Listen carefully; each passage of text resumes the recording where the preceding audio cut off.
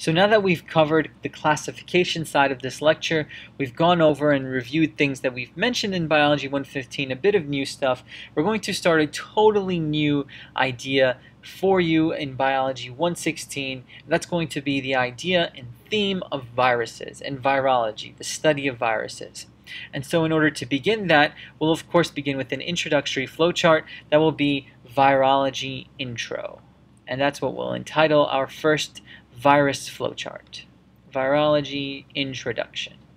So, in order to understand virology, I think it's very important to ground ourselves on some basic characteristics that viruses establish and show almost all the time. So, these are our characteristics that are going to ground our knowledge. The characteristics of viruses are as follows. First and foremost, it's interesting to note that for the most part, most people will agree on this, is that viruses themselves are not on the tree of life because they are actually not alive. Not on tree of life because not alive. So they are non-living. But then why are they being studied in a biology course? Biology, if I remember correctly, is the study of life. And if these are non-life, if these are not alive, how can they be classified as something biological at all? Well, that's something that we'll look at as we move forward in this virology study. But first and foremost, I want to make sure we understand why viruses are not alive. Because first of all, viruses contain and are not, first of all, they're not cells at all. They don't contain cells. They are not cells. They have no nucleus. They have no organelles whatsoever. Viruses also can't metabolize on their own. So they can't metabolize. That's an important characteristic of life, the idea of metabolism. Taking things in and breaking them down or building things within you. All of these things that we study, these metabolic processes, we studied a lot in Bio 115, they can't do. They can't metabolize, and I'm going to put this also because this is important to write, on their own. Okay, so they can't metabolize on their own, and they can't reproduce on their own. So these are critical life characteristics that they don't have on their own, okay, on their own. Then we can now sort of change the story by looking at the fact that, okay, maybe they can't do these things, but there are some characteristics of viruses that seem lifelike at least. One of those characteristics is the fact that viruses contain very familiar genetic material. And again, remember, genetic material such as, let's say, DNA, or in viruses it's or RNA, are both, key characteristics of life, right? To have DNA and RNA, some sort of information system to store information that gives us the ability to make proteins and whatever. We studied all that in Bio 115. But why does this not classify them as life? Well, that's because they can't replicate their DNA. That's a metabolic process on their own. They can't translate their RNA into protein. That's a metabolic process on their own. All of these things can't be done on their own. Another thing I want to make sure you understand is that viruses have DNA or RNA. Big key here is that it's or. It is never both. So we'll write that down just to make sure it's very clear. Viruses never have both DNA and RNA. They either have DNA or RNA. Very important distinction of this or. In addition, viruses, as you probably all know, are very small. You cannot see a virus through typical means, let's say. And I'll explain what I mean by that in just a second. They're about 20 to 300 nanometers in length. That is absolutely useless for you to know because what is a nanometer?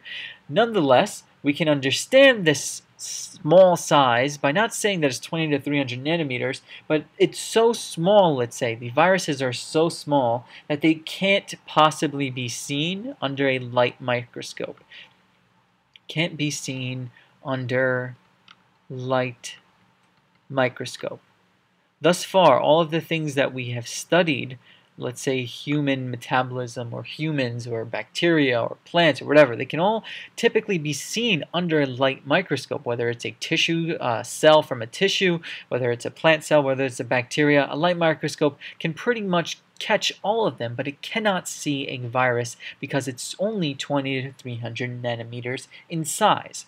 Final characteristic that's of great importance to truly remember is that viruses are beautifully categorized as what I would consider, or what people consider, not just myself, obligate intracellular parasites. Do not forget this. This is a phrase to remember. You have to remember that viruses are obligate intracellular parasites. Very nicely written, very important terminology here. Obligate meaning they always have to be within intra cells, and thus when they are always within cells, if they are within the cell, they are parasitic in nature. Okay, so we're going to write this down as the fact that viruses must be what we would consider associated with a host of some sort. So there needs to be a host in this virus versus host relationship. They must be associated with the host, and then also once within a host, we would consider them parasitic. They are parasitic within host cell, which I'll just abbreviate as HC from this point forward. They are parasitic within host cell. If we remember from our ecological studies, this would be a plus-minus relationship, meaning that somebody's going to benefit and somebody's going to not benefit. Somebody's actually going to be detrimented by the fact that there's a benefit going on. This, of course, would be the virus. The virus is successful in metabolizing and reproducing because it has a host to manipulate and use, whereas the host is not so happy because it has to give up its machinery. And we'll look at that in greater detail as we move forward. So those are some major characteristics, introductory characteristics of viruses to be aware of. Finally, last thing to understand about this introduction is the actual discovery of viruses. It's always good to premise our study of anything in biology on the history of what's going on. And I know that sounds boring, and it's not though. That's the thing. It's important to understand the history because it gives us a great appreciation for how much we've moved forward since, let's say, the discovery of viruses. So the major first discovery in virology altogether was with something known as the tobacco mosaic virus. TMV, and I'll write that down, is the tobacco mosaic virus, and this is a plant virus that affects the tobacco plant. It infects the tobacco plant. So we'll write that down just to make that clear. Infects tobacco plants. So this is a virus and it needs tobacco plants. Infects, not tobacco virus, it infects tobacco plants. And a little bit of history, so we have to denote who discovered the TMV, and that was Mr. Adolf Meyer. Adolf Meyer was our discoverer, the major scientist behind the TMV realization. He was actually able to be the first person to transmit a virus in the lab, let's say. He physically transmitted TMV, the tobacco mosaic virus, from an infected plant to, of course, a healthy plant. From infected plant to a healthy plant. So that is a milestone in virology, in virus studying. The fact that there's a transmittance that happens, and Adolf Meyer was the first person to do this utilizing a very early discovery known as the tobacco mosaic virus. This was about in 1883. So very long time ago, yet very crucial in our understanding of everything that we know about virology today.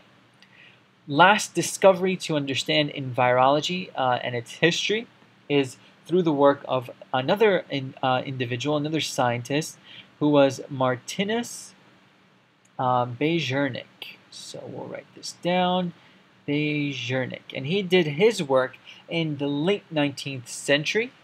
The best way to understand his work is actually to look at the figure, so I highly suggest looking at figure 19.2. It very nicely summarizes his experiment with viruses, and I'll just give you some basic conclusions once you look at that figure to walk away with.